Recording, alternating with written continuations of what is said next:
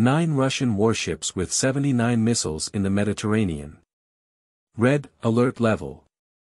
In the Black Sea and the Mediterranean Sea, there are currently 9 Russian warships equipped with a total of 84 caliber missiles.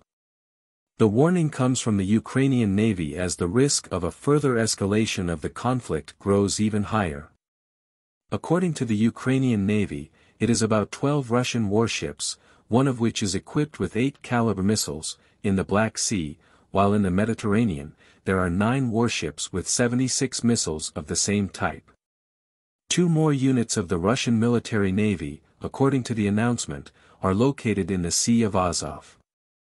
That Russia was present with some military units in the Mediterranean is not Russian at all. Moscow's ships and submarines are constantly tracked by European navies, which track any potential danger. In recent days, according to the Ukrainian Navy, 23 warships have sailed in the Sea of Azov, among which 3 came from the Bosphorus Strait. Meanwhile, 20 ships have sailed in the Black Sea and 6 have headed to the Bosphorus. The caliber missiles, with which a number of these warships are equipped, are precise. They follow a predetermined trajectory, have an engine that stays on throughout the flight and even wings that allow them to control and change the trajectory at any moment.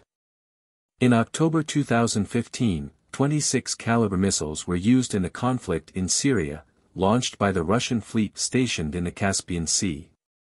They hit the target after flying for about 1,800 kilometers. But while the tensions have extended to the Mediterranean, warships of the Western Defense Alliance are also on standby there. Almost a mile away from Naples is the American aircraft carrier George Bush, under the command of Admiral Dennis Valles. It has 5,000 troops on board and moves between the Adriatic and Mediterranean seas.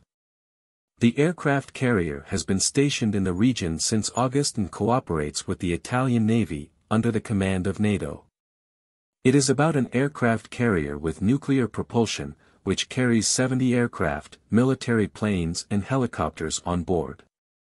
And its confrontations with Russian ships in the Mediterranean have not been few.